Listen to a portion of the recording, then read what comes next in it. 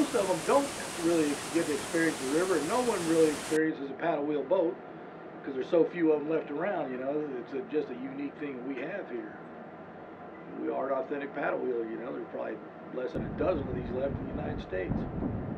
You know, the grandest showboat of them all, and everybody wanted to ride it. You know, we were bringing 1,100 people a cruise on here, 4 cruises a day, every day of the week. It was really booming.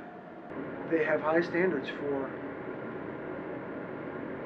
quality, obviously, on the boat. You know, from the service to the product, to the show, to the dinners, to the lunch that they're going to have now.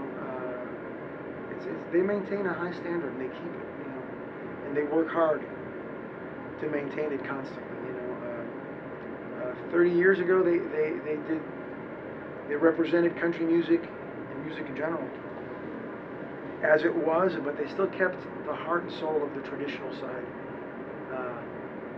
alive, and we continue to do that today. Well, I actually got my start because when Opryland built this boat, they didn't have a crew on staff that could staff it, you know, man it.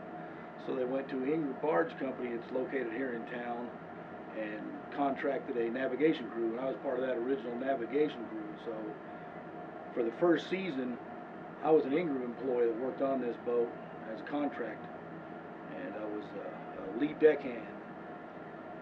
And after the first season was over with, Opryland offered me a full-time job here, so I actually jumped ship, literally jumped ship, and came over here full-time, been here ever since.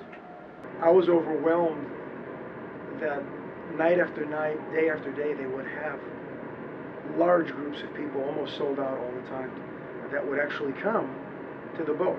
I was impressed by how they put that together and how many people there actually were to fill up a year of cruising on the General Jackson, you know. And we put together such shows here where I think it's a great representation of what happens in Nashville.